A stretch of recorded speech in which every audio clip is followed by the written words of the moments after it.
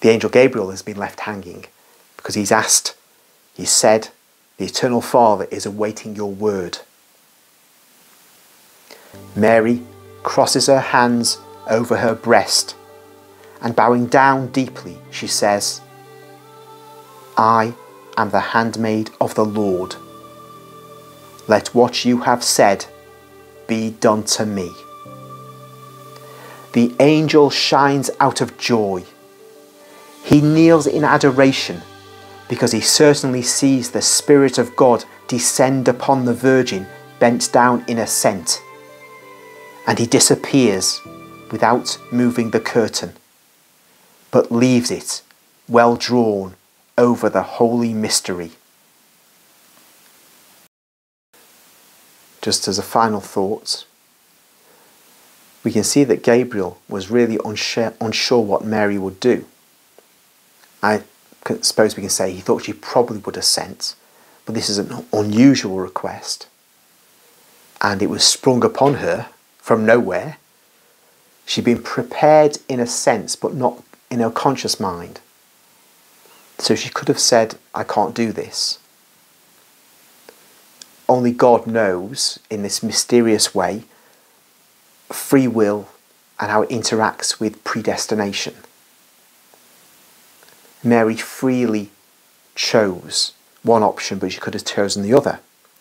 And so Gabriel shines out of joy, it says. And he then kneels in adoration because he sees God, the Holy Spirit, descending.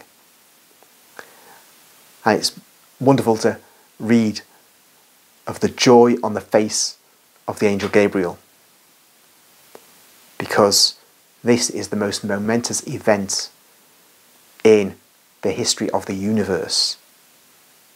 And he was there when the entire matter was put before Lucifer, and Lucifer refused, as our tradition says, the idea of worshipping a God in human form, or kneeling before a creature like Mary.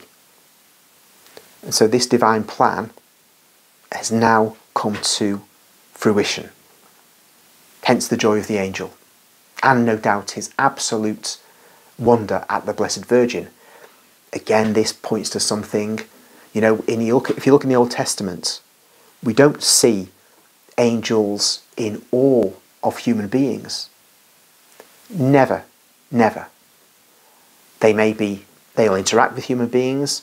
They'll basically imply that the human being is special to whom they've been sent. Otherwise, why would the angel be sent to them? But this is something else. This is an act of absolute adoration. And so we can see that our Catholic position of Mary, our dogmas about Mary, are implicit in the act of a pure spirit being, the angel Gabriel. We are lower than them in one sense. We're soiled with sin, but we're also, our intellects are limited.